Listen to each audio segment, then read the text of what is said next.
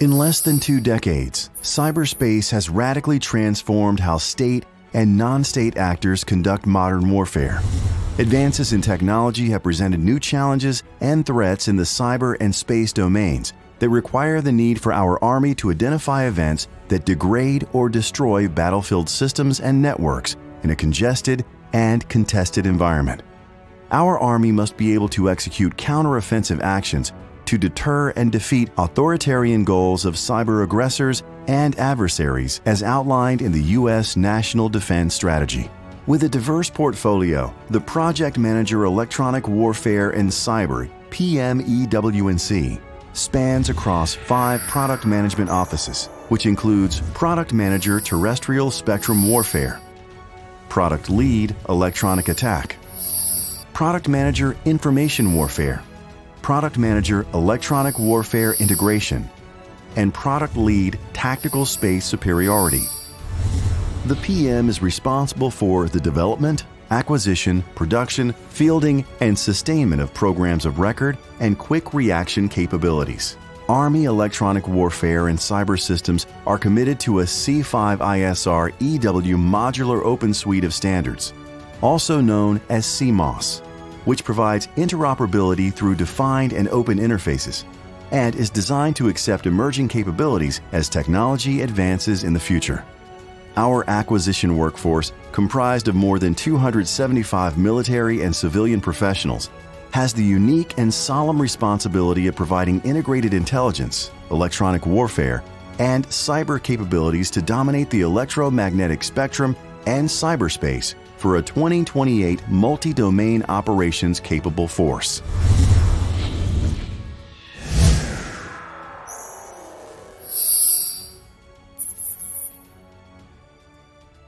The Terrestrial Spectrum Warfare portfolio, consisting of Profit-Enhanced and the Terrestrial Layer System, provide an integrated suite of ground signals intelligence, electronic warfare, and RF-enabled offensive cyber capabilities to the warfighter. They support all operational theaters through dynamic and deliberate technology development, fielding, and support, enabling near real-time actionable intelligence to meet user needs.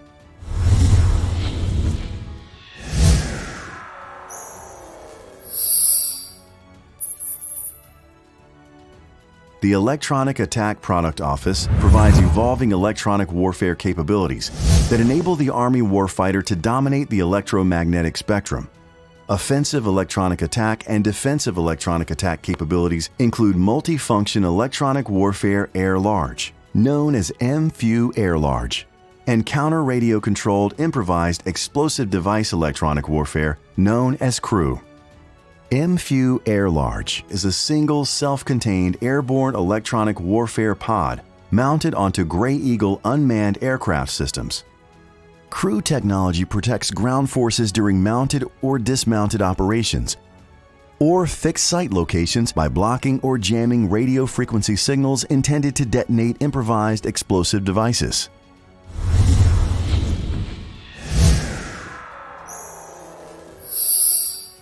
The Information Warfare Product Office contributes advanced offensive cyber capabilities and effects, ranging from precision to area-wide, against an exceptionally expansive and rapidly changing array of targets.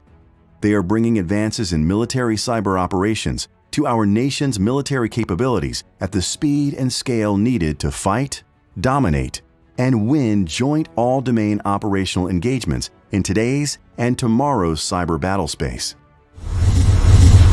Electronic warfare integration synchronizes electronic warfare and spectrum management capabilities across the multi-domain operations. Its flagship product, the Electronic Warfare Planning and Management Tool, EWPMT, is the commander's tool to control, manage, and dominate the electromagnetic spectrum. It provides the ability to dynamically reprogram electronic warfare assets to target adversarial entities and execute cyber electromagnetic activities.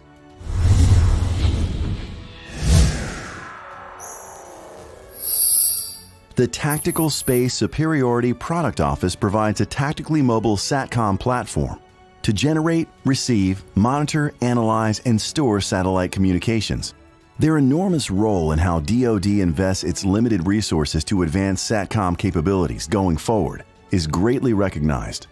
The Product Office team provides key enhancements to the U.S. military, allowing for advancements in the operational space environment and ensuring a stronger defense structure for our nation. Cyberspace's ubiquity and exponential growth is assured to continue in the near future, thus further increasing our dependence on its existence, our need to ensure its operational security, and our ability to deny our adversary the same. The Army must continue to take advantage of the cyberspace to rapidly defeat threats and maintain its freedom of maneuver and dominance on the battlefield.